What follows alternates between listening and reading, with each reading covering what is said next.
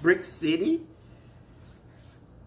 Entertainment Podcast TV channel, episode 24. Trap. Fair life. I'm about to give it to you. You hear me? I was talking to my son Gucci me earlier. I'll tell you about all the, be altercations. I was the one going for 9 years. It would be altercations. All kind of rules and regulations you got to go by. I'm going to give you all the details. A lot of people don't know fair life. You got to do time in prison, in fair prison, you know. The rules and regulations. I ain't talking about authority. I'm talking about the gangs, not gangs. Yeah, people think they're gangsters. You know, gangsters can do time in prison, man. Hold your own.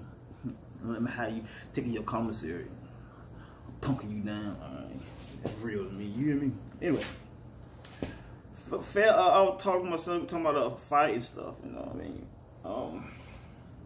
It was a Virginia dude. He just called him Buttneck. I don't know he got his name. He told me the story I got now. I just can't remember. But he just called him Buttneck. And the other dude, I can't remember. I want to say E. But he was from Durham. He had 32. Yeah, he didn't play. He didn't play around. He came from the pen. Them guys came from the pen. They want some other stuff. They time from the pen time and medium time and it's different. The low, medium, all you do pen time, it's different. You hear me? I'll give you some rules on that too anyway. But, yeah, but anyway, Buttneck held it down in our uniform. I mean, he was plugged in with the CEO. We get a shot at FCI Winsboro, South Carolina. Get a little input when I was down there. They had CEOs in the clothes laundry. Where you go get your clothes, whatever. And one of the officers, they made that money. Yeah. They had officers come with that. Officers bring cigarettes. A quarter cigarette back then, like between $40, $60. And the officer charged them $500 a card. Yeah, one of them nickel and dime, them officers charging $500 for a card of cigarette. So whoever got the cigarettes in, they had the money. They ran the number, they had the stamps or whatever. But nigga, he just had the connection with that. So he had a unit, man. Oh my man, you know what I mean?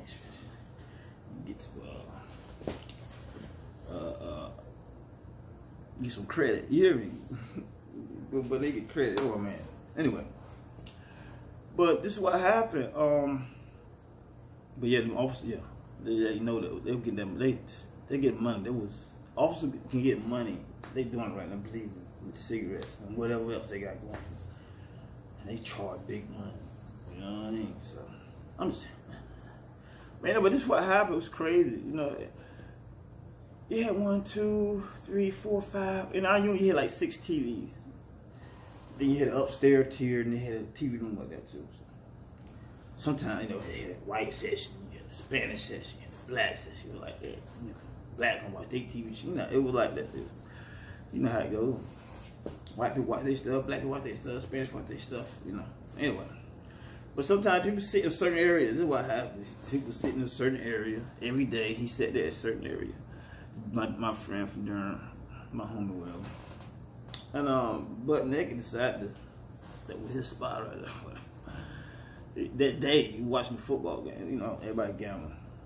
And that's what happened. So he goes out to one of his homies outside the room. He go get a stamp this long. He had a wrap around his fingers. I was telling my son that he had a white wrap around his finger and he had it like this. It about this long. I was like, man. So when they're doing, they said, you know, he kept Buttneck coming out. Boom, they run him. He hit him like this. But Buttneck throwing him down. I'm telling you, Buttneck putting him. He moving him, but the boy hitting him. He was hitting Buttneck all right there. But he had blood spot all down there. He was hitting. And they got at it over that. I'm trying to tell you over that. Because old boy from Durham, he was already, came from the pen, different rules. You just don't do stuff like that. You don't jump line. You don't do that kind of stuff. You don't jump that line. You can jump line, but everybody know how to fight. You don't jump in lines. Ultimate disrespect. I'm telling you. Jumping the line, the lunch line, all that stuff. I done seen it. I got stole. You play them games like that. But he was one of them dudes. So that's what happened. What happened when they were fighting, right? Boom, they getting at it. So now the CEO, boom, boom, how they getting there. They call him back up.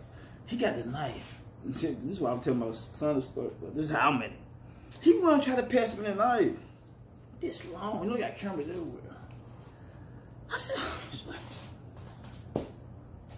no, man, you can't do that right there. You can't even flush that down the toilet. Because that's what he ran. He ran in the room. He thought he can flush. You can't flush this thing this long. He come back out of the room, he trying to get to me. He moving, he's just trying to pass. Put my hand like, no, can't do that, man.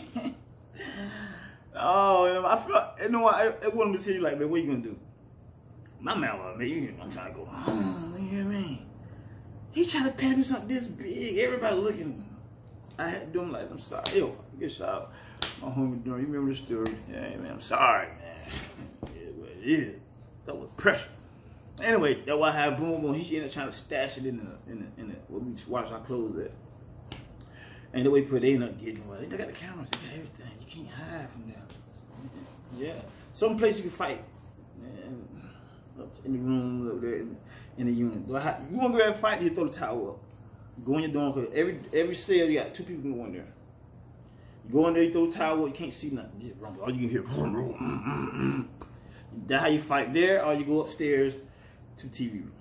Get it in. Yeah, so we get ready to fight all the time. Yeah, so it was fight, yeah. But that incident, I couldn't grab that. But anyway, they ended up, once they see that, they ended up getting butt naked. They brought him back out on in the dorm, man. He got right back popping though. He was a trip. He had like 20.